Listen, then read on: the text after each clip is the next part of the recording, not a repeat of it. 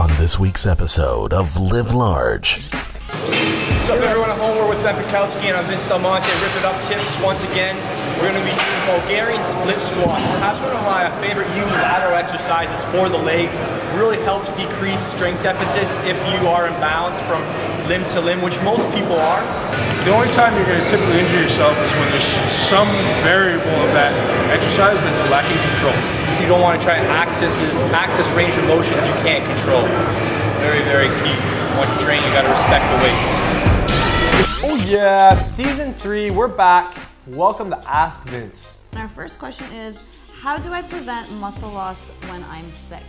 You know, here's the thing, weight training is the stimulus for muscle growth. So once you take that stimulus away, your muscles are going to detrain. They're going to adapt to a lower baseline, to a level of complacency, and they're going to be subjected to that principle, either use it or lose it.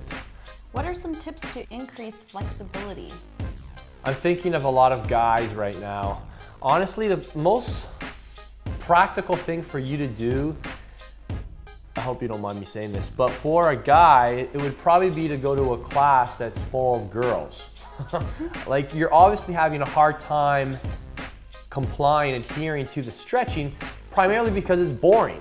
Get into an environment that motivates you to go and do it.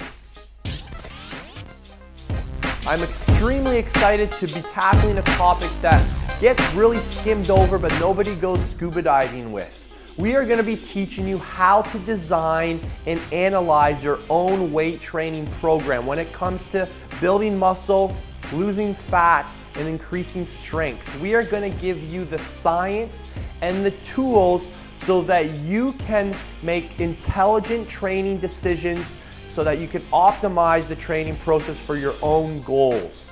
I'm telling you that this one model I'm about to share with you is going to absolutely change the way you see your own training forever. My vision in life is to inspire people, educate them, and coach them in all ages and from all walks of life to become the very best version of themselves. And I think what I do learn from these Olympians is they have some very fundamental commitments that apply to all walks of life in all areas. You see those, there's desire, there's direction, there's discipline, and there's determination. These are 4 things that we can kind of attach ourselves to 10 steps to a mediocre life, and I just like to fire these up for you.